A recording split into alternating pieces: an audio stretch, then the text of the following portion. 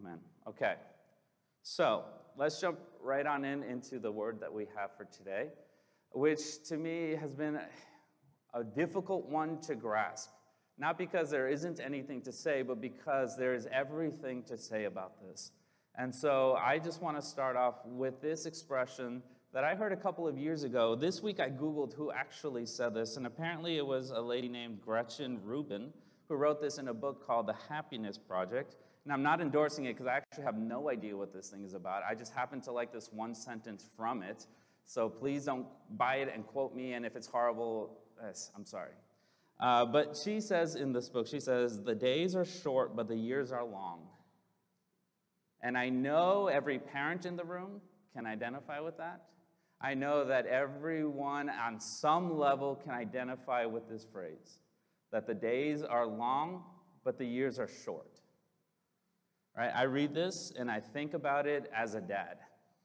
And I don't know how the greatest source of joy in my life also makes me question my existence when I put them down, when I help Ann put them down. I'm not even with them for that long in the day. I only have a couple of hours, and yet somehow, when I put them down to bed, Ann and I go and lie down in our bed for a few moments, and I contemplate praying for Jesus to take me in that moment. I honestly sometimes do. I said, it'd just be so much easier if I just lay here and never get up. But I love them.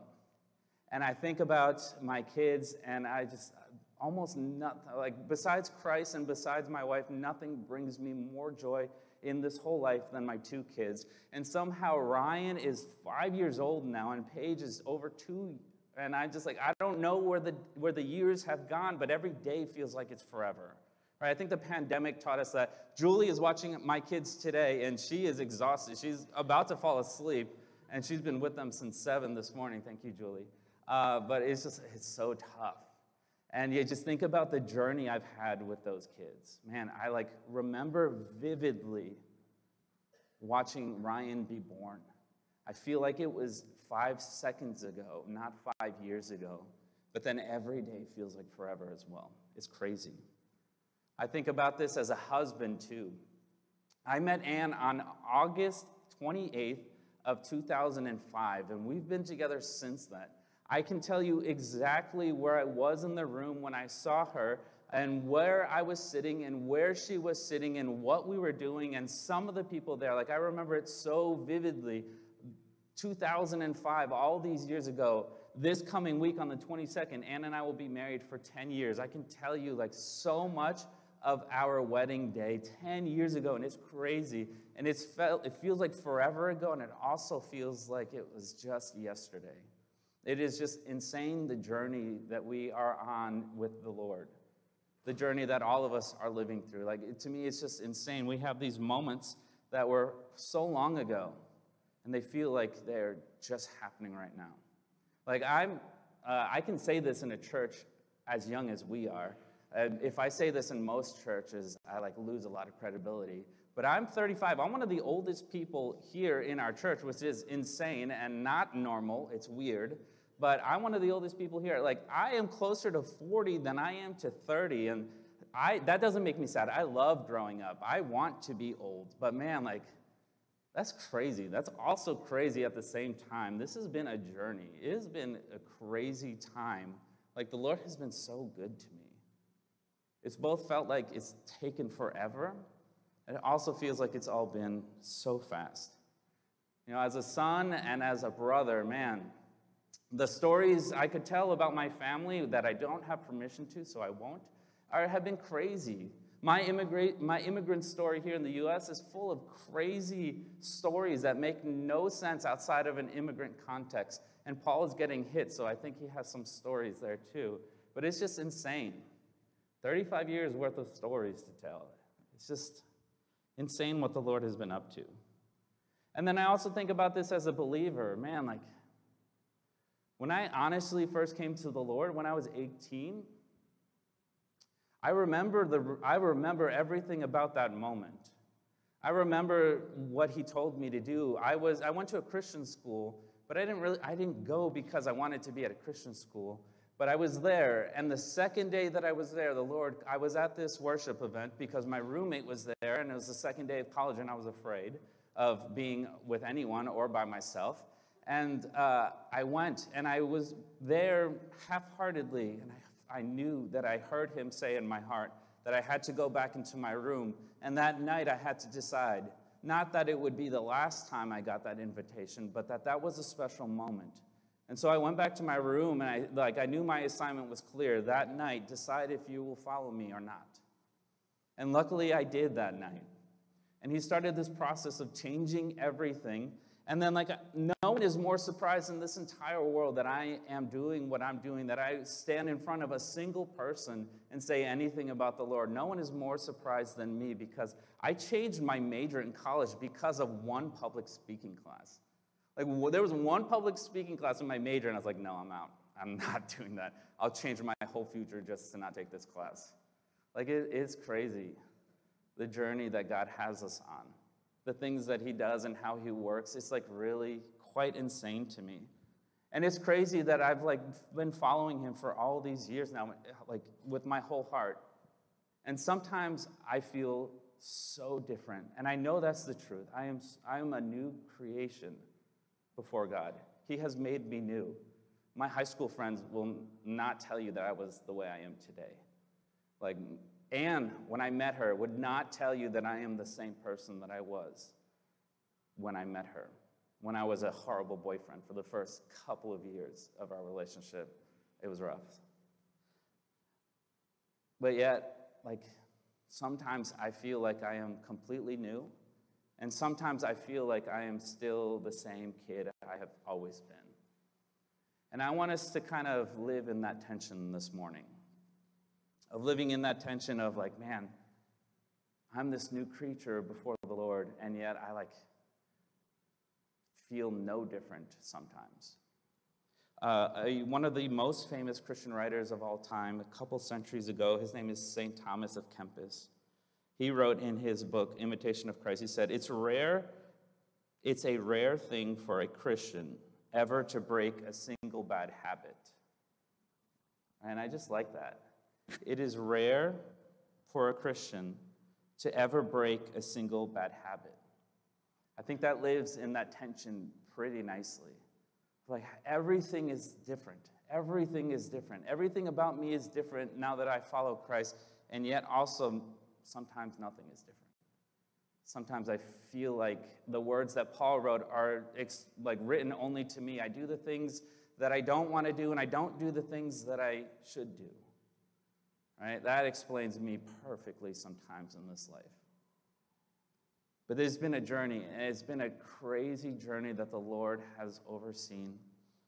And I want to live in this tension today, because our Advent characteristic of the Lord today is that Christ is our sanctifier. Right? We are in Advent season, and if you're like me and didn't grow up celebrating Advent, Advent is the 4 weeks before Christmas where the global church prepares to receive Christmas, the heart of Christmas, what Christmas really means, that our immaterial, infinite, uncaused, causing God put on humanity and came to live within his creation. Right? That everything, that God himself put on all of our limitations and came here in such a low way. And he lived this life that none of us could live. And he bought our freedom with his blood like no God ever does that. And so Christmas is in the tension, right? It's just another day, and yet it is not just another day. It is the day that we celebrate that everything about eternity changed forever. Christmas is different and it's special. And so we do this prep work, not that we are running around building or doing all these things or changing all these things, no.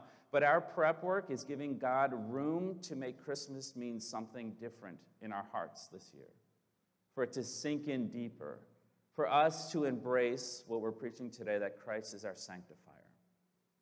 And in this Advent season, we are going at it through I want to get us some more CNMA, our denomination, more of our DNA, in that our whole denomination is built on 4 things: that Christ is Savior, that Christ is Sanctifier, that Christ is Healer, and that Christ is our coming King.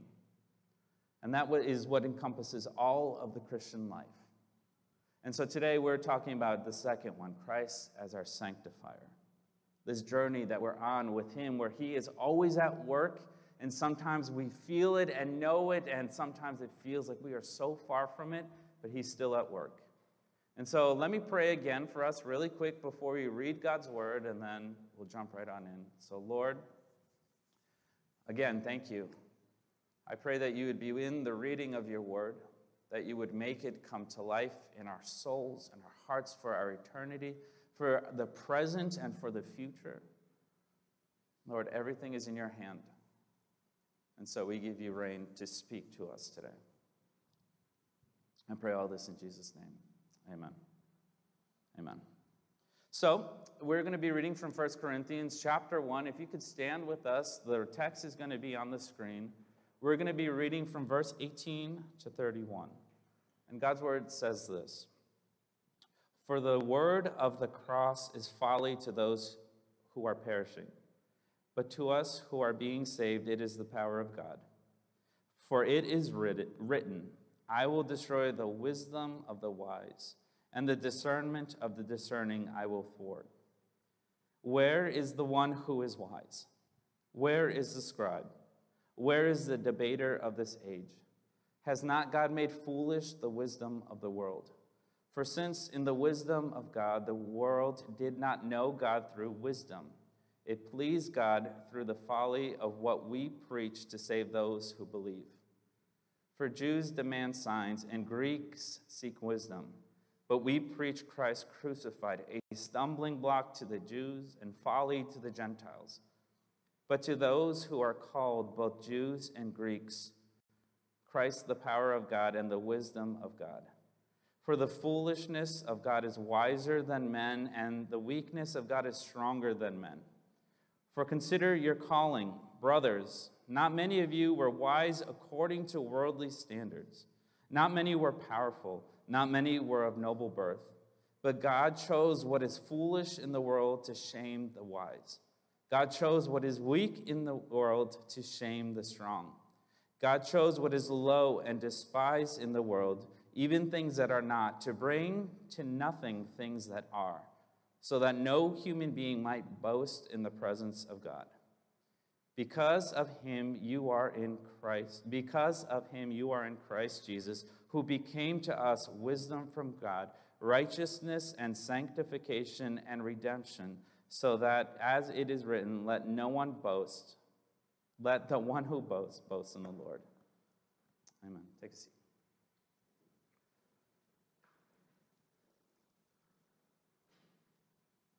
And so at the same time, there's everything to say about Christ as our Sanctifier. And I feel like today I have like a 10-minute anointing. Like I have like a couple of minutes. And I feel like that I've had like pages. This is actually the sermon, I think, all year that I've had the most amount of notes and the most amount of things to say. And I get here this morning and I like don't feel permission to say almost all of it. I just like want today to be painfully simple, painfully plain. I want to just stand up here today and talk about the journey that we are all on with the Lord when he is our Sanctifier. When we are living this life every day and every year and in every aspects of our lives, saying to the Lord, like, Lord, work in me, shape me, mold me, do the work that only you can do. This whole passage here starts, 1 Corinthians starts, and if you're not familiar with the book of 1 Corinthians, the Corinthian church was one of the most problematic churches in the early churches. Like it had all of these things going on with it. And Paul writes to them, and he starts off his letter saying to them, right, the first thing that he says in verse 10 to verse 17 is like, there's no divisions among you. There was like, they were fighting between doing the things that we do as people all the time. He's like, oh, no, I'm a part of Cephas, right? Cephas. I came to faith in Cephas, which was Peter. I came to faith in Apollos, which was another speaker we see pop up in Scripture. Or it's like, oh, no, I'm from Paul, right? And they were just fighting, and they were doing the things that we tend to do all the time. And he's like, there's no divisions in the church. You know why? It's actually like, to summarize this, it's like, Well, because like you guys are all kind of pretty not that great. Right? Because kind of the whole point of all of this is that only the low find Christ. Only the ones who know that they're broken go to his table. Only the ones who have not been invited to all of the other parties answer the master when he calls to go to his party. Like one of the things that I love Formula One, and just to say, I love Formula One before it became popular on Netflix, right? My dad used to drag me out of my bed as a kid at like 2 in the morning, at 3 in the morning, 5 in the morning, and I would watch races with him, AKA most of the time I fell asleep, but still I can like say, oh, I've been watching Formula One my whole life. My dad would wake me up all the time and watch it. And if you ask me to this day, like, Pedro, what is the most beautiful thing that humanity creates? To me, it's a Formula One car. It is just like so beautiful. It is so aesthetically pleasing, and the engineering behind all of it is quite insane. It's like really quite remarkable. I would say that a Formula One car is the most beautiful thing that humans create. But like in this passage, I like am reminded that we think so high of ourselves and we really create nothing. The best that humanity ever does is repurpose what already is. Like, have you like ever really thought about that? We actually don't make anything. We just take what is and we change it.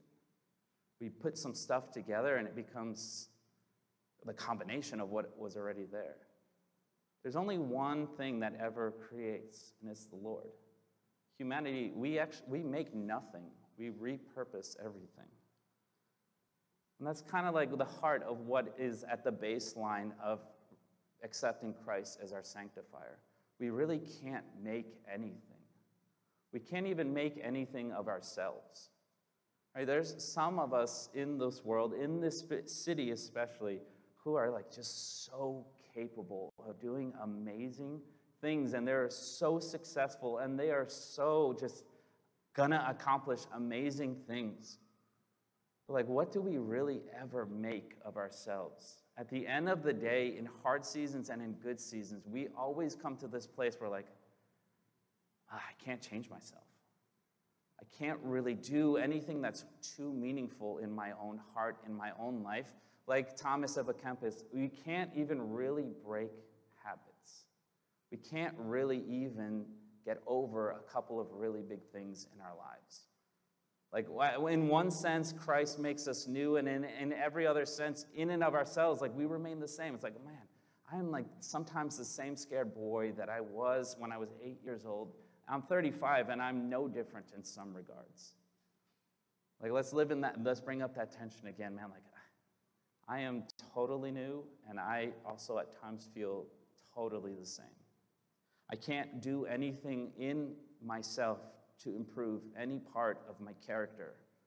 I can change my behavior at times when I try really hard, but I know I'm not changing my own heart. And God, in this story, God brings in Paul's mind, and he's like balancing all of these different things about wisdom of God and the wisdom of the world.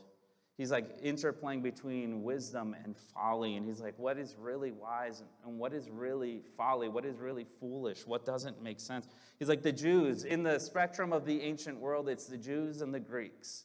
The Jews, the like most literal of people, and the Greeks, who are all about philosophy and wisdom and high thinking, right? And he says that the cross, that the Jews demand a sign and the Greeks demand wisdom. But the cross is a stumbling block to both. Like sometimes I think we try so hard to make everything so relevant, and we forget that God, like, he put stumbling blocks in front of all of us all the time so we could really let it sink in deeper. We preach Christ crucified. That's what we preach, and it's foolish. Like sometimes, honestly, I'm standing up here or I'm talking to somebody in private, and like when I start talking about eternal life and like being resurrected, I have to pause a second and say, oh my gosh, this sounds so crazy. This sounds really quite too good to be true. But like, it's a stumbling block. It's too big for us. It's too wonderful that a God would do all of these things. I feel so broken most of the time. I feel no different, and yet he has made me into a new being. He's the only one who produces any change in me. But the biblical conclusion from Christ our Sanctifier is in verse 25. For the foolishness of God is wiser than men, and the weakness of God is stronger than men. Like God at his lowest is way better than anything I could ever do. Humanity, everything that we know, doesn't compare at all to the Lord. Here he asks a couple questions like, where's the one who is wise? Where's the scribe? He writes everything down and knows everything, knows all the laws, knows all the right answers. Like, where is that person who can answer these questions? Where is the debater of this age? And like, our answer is always, no one compares to you. And so the groundwork that we need to lay for Christ being our sanctifier is that, like, I can't do any of this on my own. And then he gives us the answer. He leads us to it. In verse 30, he says, and because of him, you are in Christ Jesus, who became to us wisdom from God, righteousness and sanctification. Jesus is our sanctifier. He is the one who sanctifies us. And I'm running out of time. I thought today I would be really short, but when I think that, I always go longer. So let me get to the point here, because I feel like a little discombobulated. That Christ being our sanctifier is that Christ is the only one who can produce change in our being, in my heart and in my character, and everything that is eternal that God made in me. I can't change, but Christ can do all of the difference. In the CMA, we talk about 3 tenses of salvation. There are 3 tenses that Scripture lays out about salvation. One is when it all begins, is that I have been saved, I've been justified. Like Christ's death on the cross has justified me before the Father. I can know him and have a relationship with him. The present tense is that I am being saved, and that's sanctification. That's the work that he's doing right now. That's what we're talking about right now. And just for references, I will be saved. It is a glorification that will come later when he makes us whole, when we see him face to face and he covers every single one of our cracks. But like, I just want to get this into our minds that like the work of sanctification is that if you have heard the word of the cross, and if you have heard what Jesus has done and you accept that, you are saved. You are saved on the spot, and that change is immediate. From that point on, you are a new creature, right? Ephesians says that we are sitting in the heavenlies with the Lord right now. I don't know how that is true with how I feel broken all of the time, but it is true because he's also doing the present work of sanctifying our very souls, our very beings, everything about who we are and where we're going. And I just want to offer us a working definition of what sanctification means. This is just like something, hopefully, that is an everyday definition of sanctification. Sanctification is the Holy Spirit's ongoing work that picks up and moves a believer towards God's righteousness. The work is both immediate, it's regenerative, and ongoing, which is sanctifying. The work produces change in the character, which steadily produces change in lifestyle and perspective. Graciously, the work only requires submission and participation, partnership from the believer of being made new from the inside out. When somebody asks you about what Christ does when he is our sanctifier, it says you can tell them confidently that I have been saved when I heard about the cross and I accepted that sacrifice. I'm changed, I'm different, but I am also in the process of being changed all the time, of having him work in my character and produce real change in who I am and what I do and how I think. It only requires participation, right? There's a lot more to say about that, but we don't have the time another time. There's a couple of heresies that we often fall into in here, but we will get to that later. It's kind of important. But sanctification is the Spirit's work, is Jesus' work of changing our whole character, making us more like Christ, making us genuinely possess the fruits of the Spirit. Patience, peace, kindness, gentleness, self-control, and a few others that I don't remember off the top of my head. And so the worship team can come up here. we're going to worship this Sanctifier a little bit. But I also wanted to give us, I feel so jumbled in my head right now. But I want to give us this. I want us to know if we are in a sanctifying relationship with the Lord.